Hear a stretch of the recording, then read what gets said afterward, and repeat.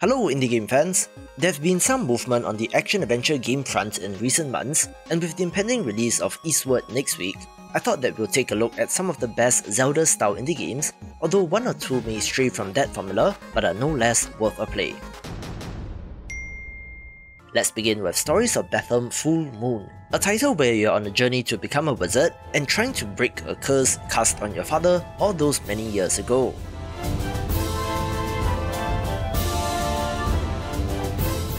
As a fan of pixel art, I do love the look of this game, being simple but is able to fully convey its intended purposes.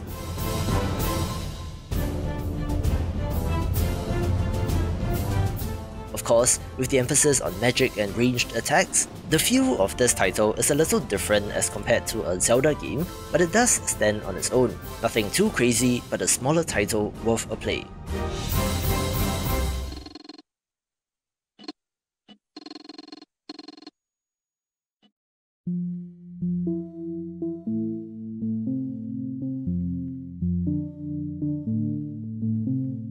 One of the OG Zelda-style indie games is Anodyne, one that has a little bit of a surreal and creepy vibe due to the setting.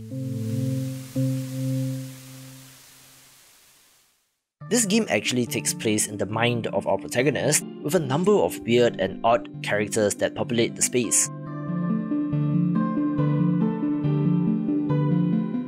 Simple but effective pixel art as well, a trend that you will see in games that I recommend since I do love this look.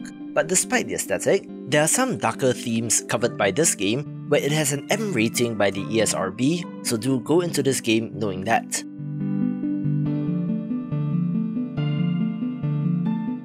It does also have a sequel that uses the PSX aesthetic in addition to the GBA look, where it's equally as weird and both are worth a play.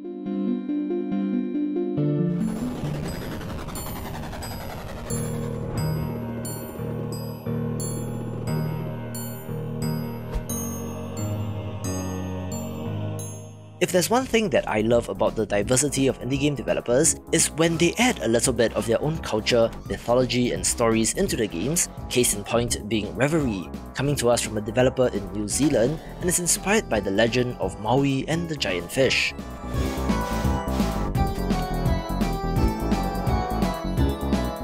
You play as a young boy adventuring on the island in order to calm down the restless spirits and to keep the residents safe.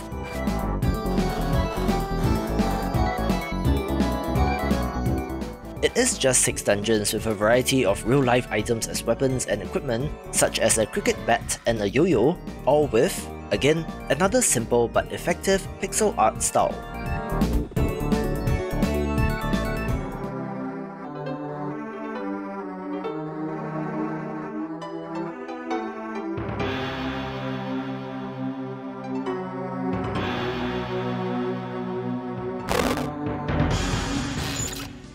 I know, it's yet another pixel art title, but hey, classic Zelda games were all using that art style, but certainly do not rest on Lena's Inception, one that flips genre tropes on your head with the ability to switch between 8 and 16-bit art styles as well.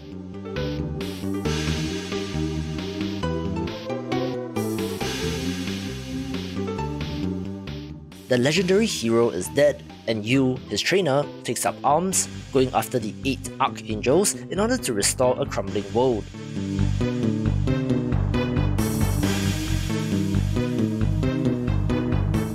There's a little bit of procedural generation here, but it is not a roguelite, but the use of intentional game glitches adds to the experience.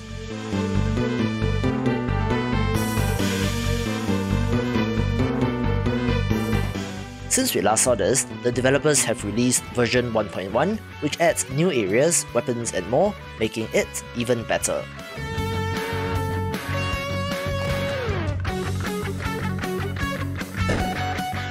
To keep up to date with indie games, be sure to subscribe to the channel if you have not.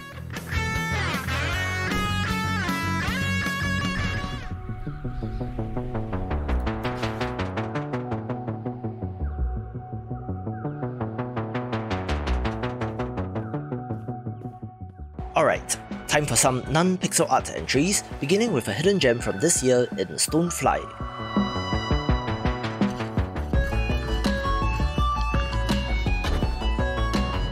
It's another action-adventure game where the unique hook is that you're piloting a tiny robot mech, which of course is inspired by bugs.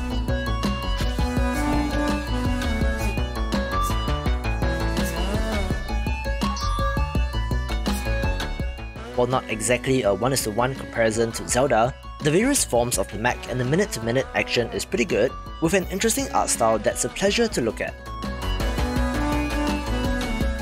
You're on a quest to recover a stolen family heirloom, battling your way across the world in order to do so. It has some non-conventional ideas as well, making this worth a play, and if you love the pics so far, smack that like button to show your support.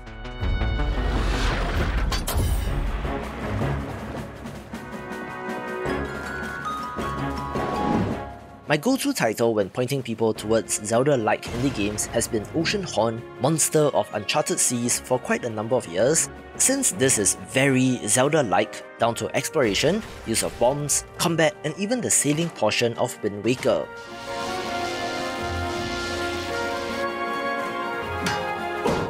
You're on a quest to find your father, who disappeared in the middle of the night, leaving only his old notebook and a mysterious necklace where all signs appear to be pointing towards the sea monster known as Oceanhorn.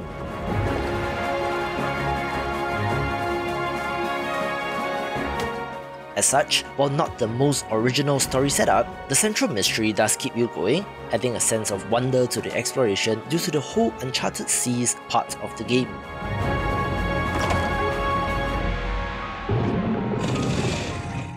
It doesn't have anything mind-blowing in terms of mechanics, but do remember that this game is from 2015, and while there is a sequel that's on Apple Arcade and Switch, I do still have a soft spot for the original. A title that has more in common with Recettear and Items Shop's Tale as compared to Zelda is Moonlighter, but is a pretty decent action-adventure title that's worth a play. Like all great stories, it began without a warning. At first, everyone was scared. Well, almost everyone. It has you playing as, well, a humble item shopkeeper that has aspirations of becoming a hero, running the shop and selling items by day, and moonlighting by venturing into the dungeons and fighting monsters at night. Go head first to make every adventure pay off. Defeated enemies drop a variety of crafting items that you can use to make weapons and such, used to advance further in the dungeon, where the proceeds from sales can be used to expand and upgrade your shop and the town. As such, the gameplay loop is very compelling, with decent action as well, and if you have not played this since launch, do check out the DLC titled Between Dimensions for more Moonlighter.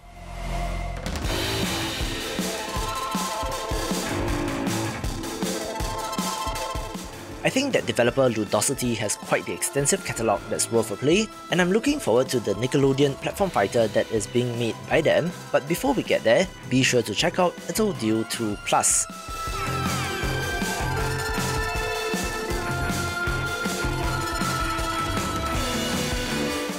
If you played their other titles like Slap City or Card City Nights, I'm sure that you'll find some familiar characters, where this is one of the best Zelda-style adventure games blending combat, puzzles, and exploration.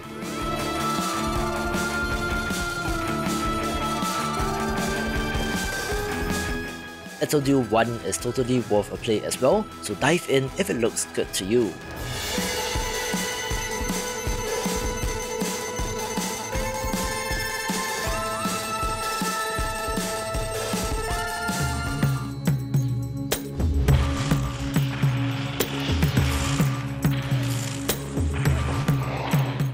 One of the most gorgeous games from last year is Raji, an Ancient Epic, an action-adventure game based on Indian mythology, featuring some of the most gorgeous environments that I have ever seen.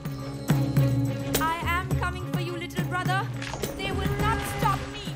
You play as a young girl chosen by the gods to face a demonic invasion, fighting a way through in order to rescue her younger brother and to face the Demon Lord.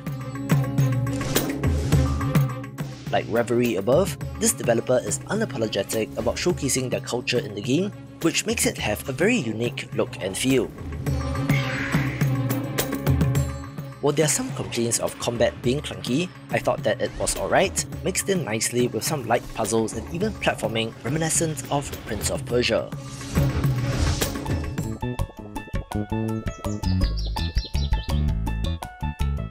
A great entry from this year is the adorable Turnip Boy Commits Tax Evasion, a game that's self-explanatory in the title, where you play as the mischievous character fighting against capitalist swine quite literally.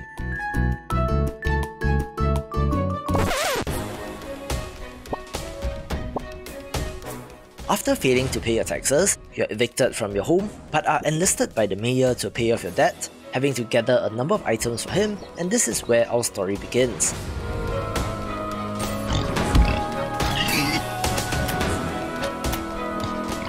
Evidently, quite the cheeky anti-government and capitalism rhetoric in this game, which is pretty well written, combined with decent action and nice pixel art, and you have a winner.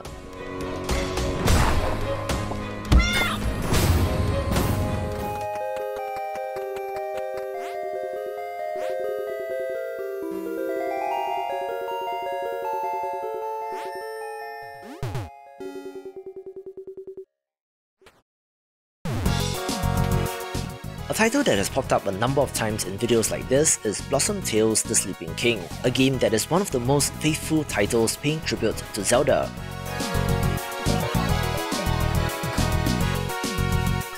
Set in the context of a story told by a grandfather to his grandchildren, take on the mantle of the Knight of the Rose, fighting a way through the kingdom in order to save it from a dark threat. Classic combat, puzzles, boss fights and exploration awaits in this fantastic adventure.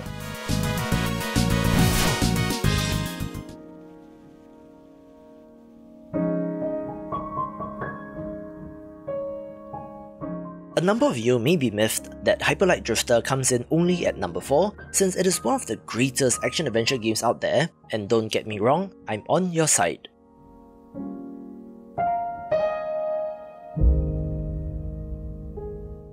However, while the pixel art is gorgeous and the almost Souls-like combat system fantastic, taking a step back, there are some aspects which have irked some people which are worth a mention.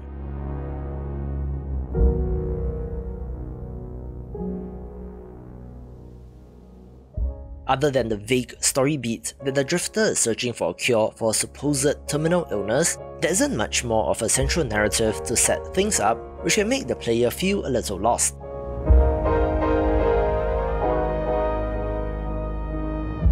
Additionally, there's no text in this game, with a map system that may be difficult to pass where you need to go next, but on the flip side, if you enjoy exploration and figuring stuff out for yourself, this is the game for you.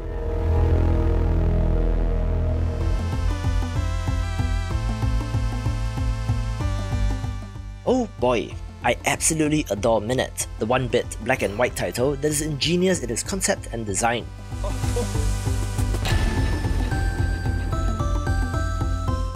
You pick up a cursed sword that kills you every 60 seconds, where most things in the world reset, but key items and certain exploration aspects are retained, so it becomes a clever puzzle in figuring out what you can do in the 60 seconds and trying to execute that to the best of your ability.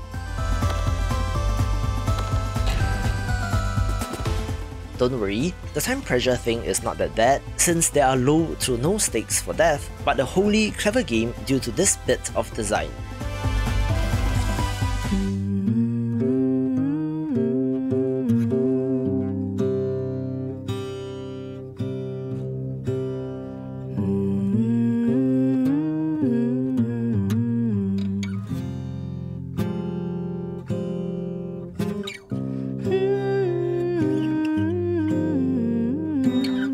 I cannot believe that I left out Bastion in my previous video, so I do have to make up for it by paying my respects to one of the best indie games of all time in Supergiant's first game.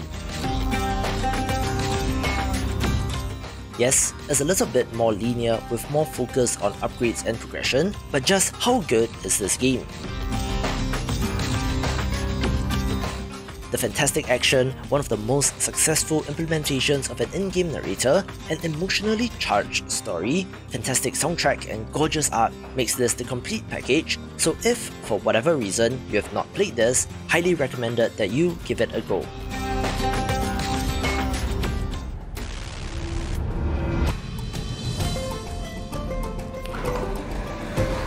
Surprise, surprise, Death's Door gets top billing this time since it's just a wonderfully made one of these. Playing as a Crow Grim Reaper, chasing after the soul of a target that was stolen from you, adventure in a variety of fantastic environments, exploring, fighting enemies, unlocking shortcuts and battling giant bosses in order to do so. Boss fights are the highlight here, with interesting visual designs, combat mechanics and variety, paced nicely with the exploration and puzzles. Perhaps there's some amount of recency bias here, but the addition of light Souls-like combat does do wonders for the action, taking the #1 spot. For more upcoming action-adventure titles, watch these videos and I will see you after the jump.